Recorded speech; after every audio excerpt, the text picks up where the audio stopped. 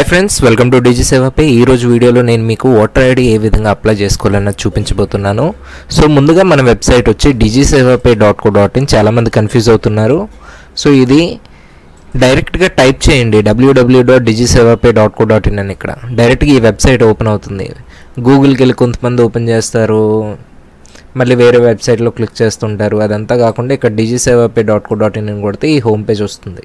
Okay, so ఇక్కడికి వచ్చిన దాని తర్వాత సర్వీస్ లాగిన్ అని ఉంటుంది, దీని మీద క్లిక్ చేయండి.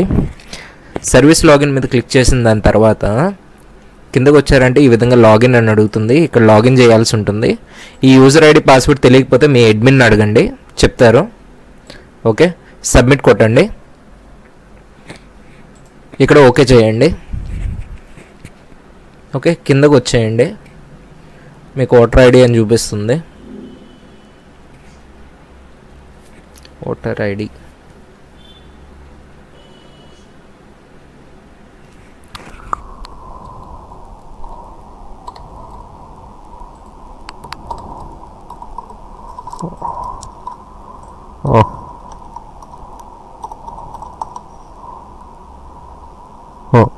ఓటర్ ఐడి కార్డ్ అని ఉంది కదా, ఇక్కడ ప్రొసీడ్ అని కొట్టండి. ప్రొసీడ్ అని కొట్టిన దాని తర్వాత ఈ విధంగా హోమ్ పేజ్ అన్నది ఓపెన్ అవుతుంది. సో ఇక్కడ ముందుగా రిజిస్ట్రేషన్ అనేది చేసుకోవాల్సి ఉంటుంది. అది ఎలాగని ఇప్పుడు చూపిస్తాను. ఓకే, ఇక్కడ చూసుకోండి. అస్సాంకి కానీ, బీహార్కి కానీ, గోవాకి కానీ, ఉత్తరాఖండ్కి కానీ సంబంధించిన వాళ్ళకి ఎవరికైనా అప్లై చేస్తుంటే ఇక్కడ అన్నది మీరు చేయాల్సి ఉంటుంది. దీని మీద క్లిక్ చేస్తే ఇంకో లింక్ ఓపెన్ అవుతుంది, ఇక్కడ నుంచి అయితే చేయాల్సి ఉంటుంది. ఓకేనా, సో ఇక్కడ మనం రెగ్యులర్గా చేస్తున్నాం కాబట్టి ఇక్కడ లాగిన్ ఆర్ రిజిస్టర్ అని క్లిక్ చేయండి. ఇక్కడ మొబైల్ నెంబర్ అడుగుతుంది, లేదా ఈమెయిల్తో చేసుకోవచ్చు. అండ్ పాస్వర్డ్ అడుగుతుంది. ఇది మీ దగ్గర డిఫాల్ట్గా ఉండదు కాబట్టి ఇక్కడ register as a new user అని ఉంటుంది. ఓకే, ఇక్కడ మొబైల్ నెంబర్ ఎంటర్ చేసి క్యాప్చా ఎంటర్ చేస్తే మీకు ఒక ఓటీపీ అన్నది వస్తుంది. ఓకే, అప్పుడు రిజిస్ట్రేషన్ ప్రాసెస్ అన్నది ఓపెన్ అవుతుంది. సో ఇక్కడ మొబైల్ నెంబర్కి ఓటీపీ వస్తుంది రిజిస్ట్రేషన్ ప్రాసెస్ చేసుకోవడానికి. సో ఇక్కడ ఇది ఉంది కదా మొబైల్ నెంబర్, ఓటీపీ ఎంటర్ చేసిన దాని తర్వాత నెక్స్ట్ పేజ్ అన్నది ఓపెన్ అవుతుంది. అక్కడ మనం రిజిస్ట్రేషన్ డీటెయిల్స్ అనేవి ఇవ్వాల్సి ఉంటుంది. ఓకే, ఇక్కడ చూడండి. అక్కడ మనం ఓటీపీ ఇచ్చి వెరిఫై చేసిన దాని తర్వాత ఇక్కడ first name, last name and email, password and confirm password అడుగుతుంది. ఓకే, ఫస్ట్ నేమ్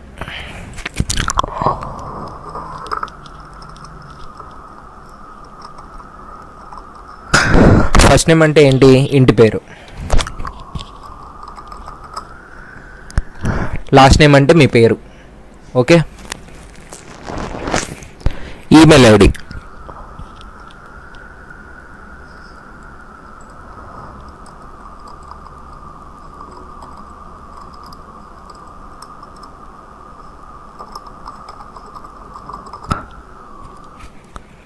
ఓకే, ఇది ఇస్తారు. నెక్స్ట్ ఇక్కడ వచ్చి పాస్వర్డ్ ఏ విధంగా క్రియేట్ చేసుకోవాలని ఇక్కడ ఎగ్జాంపుల్ ఉంది. మినిమం 6 క్యారెక్టర్స్ ఉండాలి, 1 2 3 4 5 6. ఓకే, అందులో నెంబర్ ఉండాలి. ఓకే, నెంబర్స్ ఉండాలి, అట్లీస్ట్ 1 నెంబర్ ఉండాలి.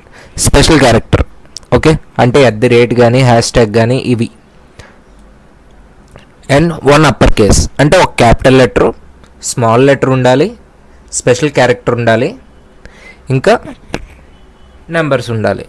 సో ఇక్కడ ఫర్ ఎగ్జాంపుల్ ఎలా పెట్టుకుంటాం,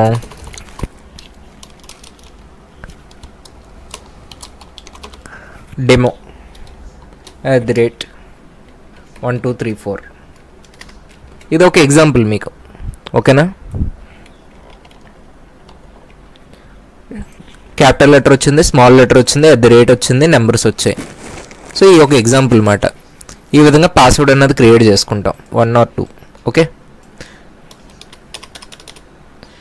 సో పాస్వర్డ్ క్రియేట్ చేసుకున్నాక ఇక్కడ పైన చూడండి, I have a epic number, I don't have a epic number. కొత్తగా అప్లై చేసుకునే వాళ్ళకి I don't have a epic number అని పెడతాం. I have a epic number అంటే ఆల్రెడీ అప్లై చేసిన ఓటర్ ఐడీస్ ఉంటాయి కదా, వాటికి ఏంటంటే కరెక్షన్ కానీ ఏదైనా చేసినప్పుడు I have a epic number అని పెట్టుకుంటాం యూజర్ రిజిస్ట్రేషన్ అప్పుడు ఇక్కడ చూడండి ఎపిక్ నెంబర్ వస్తుంది, ఈమెయిల్ వస్తుంది, పాస్వర్డ్ వస్తుంది. అప్పుడు ఎపిక్ నెంబర్తో లాగిన్ అవుతుంది. ఓకే, అర్థమైందా? సో ఇక్కడ first name, last name, so ఈ విధంగా ఉంటుంది. ఇది రిజిస్టర్ చేసుకోవాలి. ఇది రిజిస్టర్ చేసుకున్నాక మనకి యూజర్ ఐడి పాస్వర్డ్ క్రియేట్ అవుతున్నాయి కదా, దాంతో మనం ఇక్కడ లాగిన్ అన్నది చేసుకోవాలి. ఓకే, ఇక్కడ లాగిన్ క్లిక్ చేస్తాం. సో ఇక్కడ మొబైల్ నెంబర్ ఇవ్వాలి. మొబైల్ నెంబర్ అండ్ పాస్వర్డ్ ఇచ్చి క్యాప్చా ఇచ్చి లాగిన్ చేసుకుంటాం. ఓకే, సో అక్కడ మీ మొబైల్ నెంబర్ యూజర్ ఐడితో లాగిన్ అయిన దాని తర్వాత ఈ విధంగా మీకు స్క్రీన్ అన్నది ఓపెన్ అవుతుంది. ఓకే, స్క్రీన్ ఓపెన్ అయిన దాని తర్వాత ఇక్కడ చూడండి, register as a new ఎలక్టర్ are voter అని ఉంది. సో ఓవర్సీస్ ఎలక్టర్ అంటే అవుట్ ఆఫ్లో ఎవరైతే ఉంటారో వాళ్ళు. Information of Aadhaar number by existing voter electing voters. Next ఇంకేముంది, application for correction shifting duplicate epic and marking for PWD. Objection and self deletion. Okay, అబ్జెక్షన్లో ఉంటే లేదా డిలీట్ అన్న చేసుకోవాలంటే ఇక్కడ చేసుకోవచ్చు. So first register as a new voter అన్నది చూద్దాం. అదేవిధంగా ఇక్కడ డాష్బోర్డ్ అని ఉంటుంది.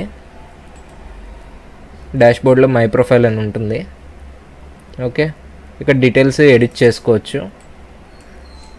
ఓకే, ఫర్ ఎగ్జాంపుల్ ఇవి అన్నీ కూడా డిలీట్ చేసుకోవచ్చు, ఎడిట్ చేసుకోవచ్చు. మీకు కావాలనుకుంటే నెంబర్ అన్నది చేంజ్ చేయొచ్చు. ఓకే, అలాగే మీ ఈమెయిల్ ఐడి చేంజ్ చేసుకోవచ్చు. ఓకే, న్యూ ఈమెయిల్ ఏదైనా పెట్టుకోవచ్చు.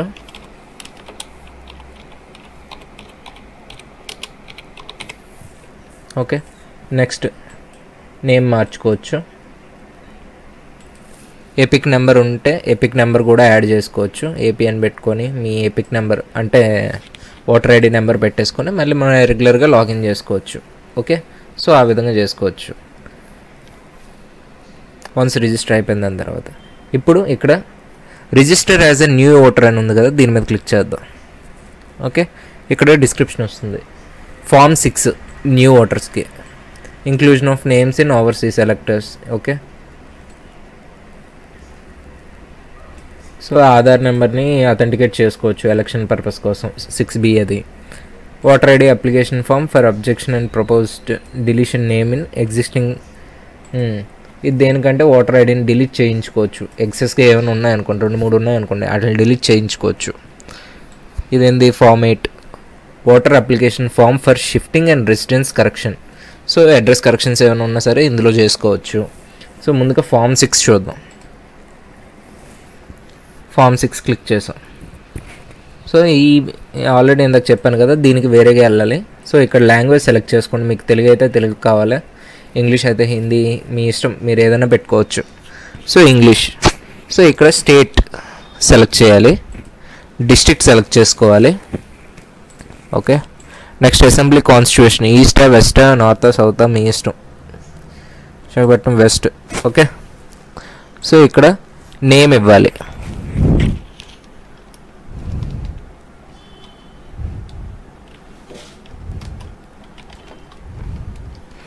ఓకే, మీరు ఇంగ్లీష్లో టైప్ చేస్తే ఇక్కడ ఆటోమేటిక్గా తెలుగులో వచ్చేస్తుంది.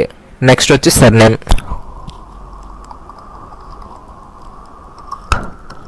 సర్నేమ్ అంటే ఇంటి పేరు. ఓకే,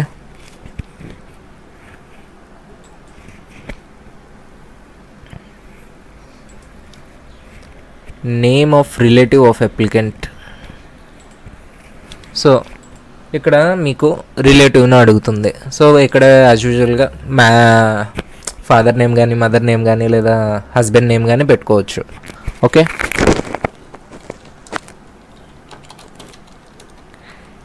ఇక్కడ మా వైఫ్. ఓకే, లేదా మా హస్బెండ్ పేరు కానీ ఎవరు చూడండి ఇక్కడ ఇచ్చాడు కదా, ఫాదర్ మదర్ హస్బెండ్. ఓకే, ఇక్కడ ఫాదర్ పెట్టుకున్నాం సపోజ్.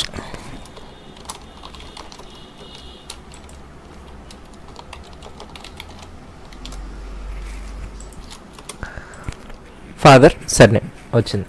ఓకే, రిలేషన్ ఏంటి, ఫాదర్ మదరా హస్బెండా వైఫా సెలెక్ట్ చేసుకుంటారు. ఒక అనాథులకు అప్లై చేస్తే legal Guardian in case of orphan, Guru in case of third gender. Okay, so ఇక్కడ ఫాదర్ అని పెడతాం. సో ఇక్కడ ఇది ఆప్షనల్, మొబైల్ నెంబర్ ఇవ్వచ్చా ఇవ్వకూడదా మీ ఇష్టం. ఓకే,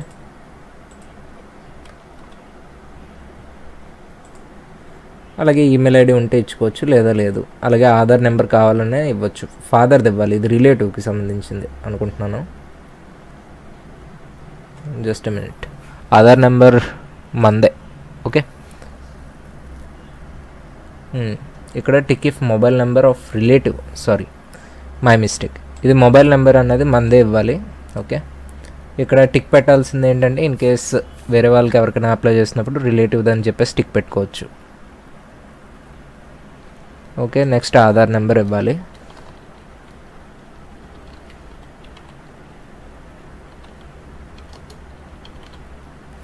ఆధార్ నెంబర్ ఇస్తారు. Gender of the applicant. Okay, ఇక్కడ డేట్ ఆఫ్ బర్త్ది అడిగారు, date of birth proof. So ఇక్కడ డేట్ ఆఫ్ బర్త్ ఎంత? ఓకే, ఇది పెట్టుకుంటారు. Upload self attested document supporting age proof. So ఇక్కడ టైప్ ఆఫ్ డాక్యుమెంట్ సెలెక్ట్ చేసుకోవాలి. సో ఇక్కడ ఉన్న ఏదైనా సరే సరిపోతుంది. ఆధార్ కార్డ్ పెట్టుకుంటారు. ఫైల్ చూస్ చేసి అప్లోడ్ చేసుకోవాలి.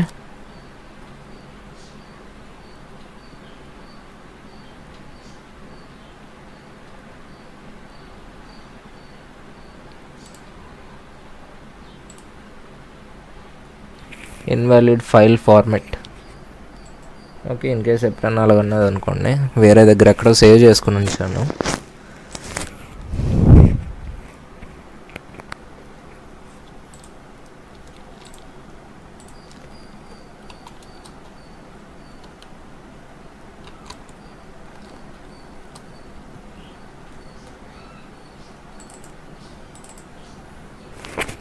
సో ఓటర్ ఐడి ఇది, సారీ ఆధార్ కార్డ్.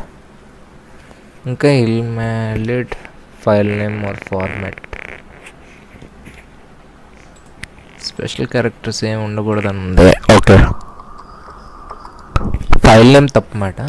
సో ఇక్కడ దీన్ని ఫైల్ నేమ్ చేంజ్ చేసుకుంటారు, రీనేమ్ చేసి. ఆధార్ క్లిక్ చేద్దాం, ఓపెన్ చేద్దాం. ఫైల్ అప్లోడ్ అయింది. ఇక్కడ ఏం మీరు ఎంటర్ చేయక్కర్లేదు. సో ఇక్కడ అపార్ట్మెంట్ హౌస్ బిల్డింగ్ నెంబర్ అని ఉంది, మీ డోర్ నెంబర్ ఇవ్వాలి. Okay, next locality.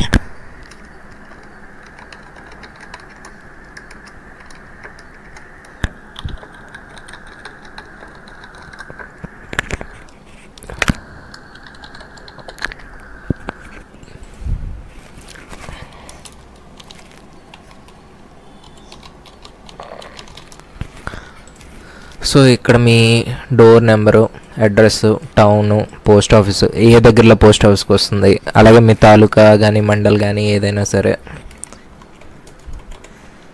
26. ఓకే, ఈ విధంగా ఇచ్చుకుంటారు.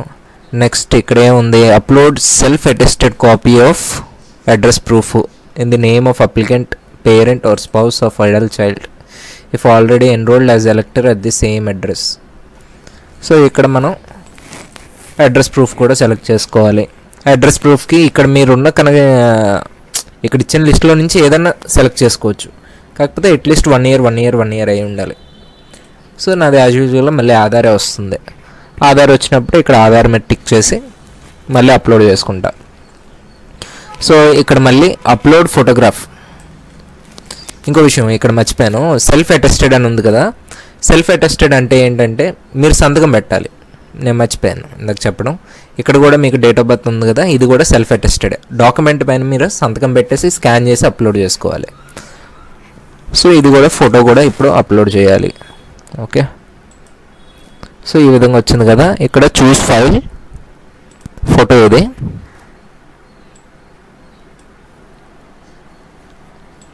ఇక్కడ కూడా ఫైల్ నేము రాంగ్ ఉండే.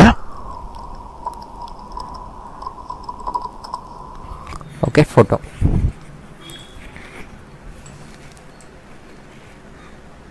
సో ఇక్కడ నేను జూమ్ అవుట్ చేసుకోవడానికి మౌస్ వాడుకుంటున్నాను. ఈ విధంగా జూమ్ చేసి అడ్జస్ట్ చేసుకోవడమే. గెట్ ప్రివ్యూ అని వస్తుంది.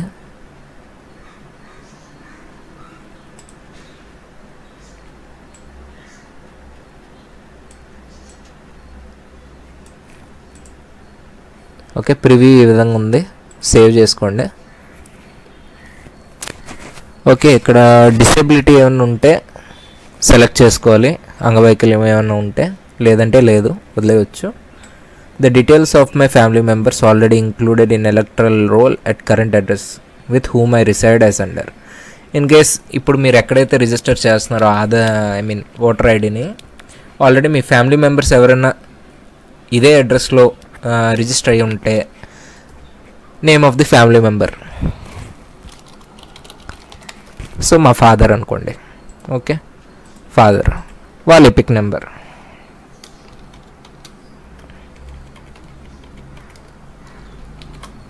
వాళ్ళు ఎపిక్ నెంబర్ ఇస్తారు.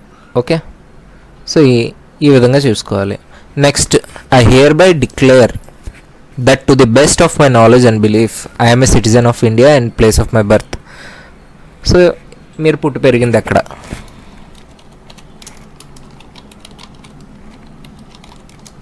ఓకే పెడతారు. స్టేట్ సెలెక్ట్ చేసుకుంటారు, డిస్ట్రిక్ట్ సెలెక్ట్ అవుతుంది.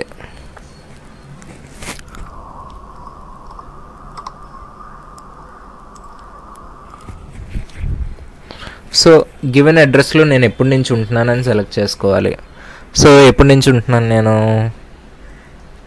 ఇయర్ అయితే గుర్తుంది, same address. Okay, from somewhat, ఇది ఒక ఎగ్జాంపుల్గా వేసుకోండి అంతే. సో ఇక్కడ రెండో పాయింట్ ఏంటి, I'm applying for inclusion of electoral role for the first time. ఇది ఫస్ట్ టైం రిజిస్టర్ చేస్తున్న వాళ్ళకి, ఎక్కడ కూడా నా నేమ్ లేదని రెండో పాయింట్ ఇది. Okay, I don't presence any mention documents of age proof, there four I have enclosed. So ఇదైతే మనం ఫిల్ చేయాల్సిన అవసరం లేదు ఇక్కడ, ఎందుకంటే ఇన్ కేస్ ప్రూఫ్ ఏం లేదు లేకపోతే అని ఇక్కడ మెన్షన్ చేయమన్నారు. లేదనుకుంటే ఇక్కడ జస్ట్ ఆధార్ అని టైప్ చేసేయచ్చు. అయినా సరే ఇక్కడ టైప్ చేసుకోవడానికి తీసుకుంటుంది, ఎందుకంటే ఇక్కడ మనం అదర్స్ ఎక్కడ పెట్టలేదు కాబట్టి. ఓకే, సో ఇప్పుడు నెక్స్ట్ వచ్చి ప్లేస్. దానికన్నా ముందు ఇంకోటి ఏదో ఉంది, I'm aware that making the above statement declaration in the relation of application which is false, which I know believe to be false and do not believe to be true, is punishable under section 31 and Representation of People Act 43 and for a term which may extend to 1 year or within fine or both.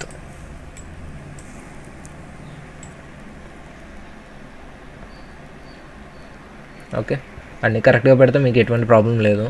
So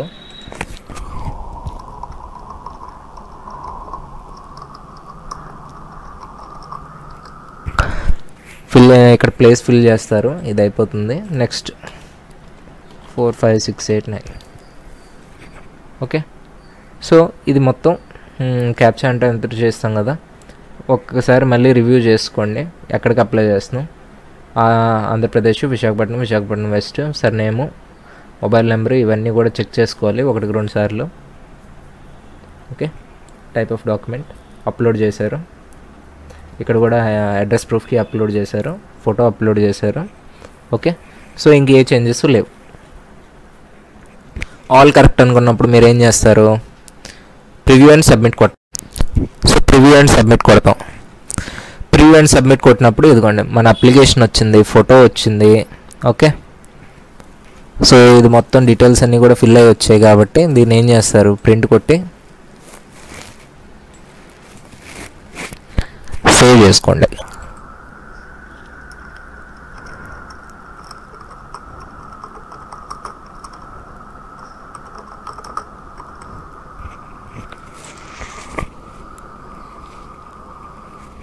okay, ఇది close చేసేయండి. ఇక్కడ ఏం చేస్తారు, submit కొడతారు. So application submit అయిపోయింది, reference idea. దీన్ని ఏం చేస్తారు, కాపీ చేసుకొని ఎక్కడన్నా నోట్ చేసుకొని ఉంచుకోవాలి.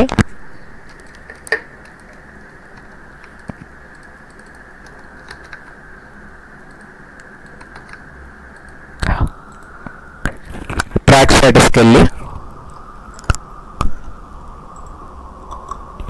స్టేట్, రిఫరెన్స్ ఐడి ఇచ్చి ట్రాక్ కొడతారు. సో చూడండి సబ్మిట్ అయ్యింది. ఇదంతా ఒక ప్రాసెస్ అవ్వడానికి 15 to 20 days, ఒక్కొక్కసారి 30 days కూడా టైం పడుతుంది. ఓకేనా. సో న్యూ అప్లికేషన్ ఈ విధంగా మనం ఫిల్ చేస్తాం. ఇప్పుడేముంది, డైరెక్ట్ హోమ్కి వచ్చేసేయచ్చు. ఇన్ కేస్ ట్రాకింగ్ ఎక్కడైనా చేసుకోవాలి అనుకుంటే ఇక్కడ కూడా మనకి డాష్బోర్డ్లో కూడా మీకు ట్రాకింగ్ ఆప్షన్ ఉంటుంది. ఓకే. సో ఈ విధంగా మనం న్యూ అప్లికేషన్ అయితే చేసుకుంటాం. ఓకేనా అండి. So thank you so much. అలాగే ఈ వీడియో మీకు నచ్చినట్టయితే లైక్ చేయండి. అలాగే మన ఛానల్ కూడా సబ్స్క్రైబ్ చేసుకోండి. మీకు డిజి సేవ పై నుండి మీకు ఐడి కావాలి అనుకుంటే కిందన డిస్క్రిప్షన్లో ఉన్న నెంబర్కి కాల్ చేయండి లేదా వాట్సాప్ చేయండి. ఓకేనా అండి. Thank you so much.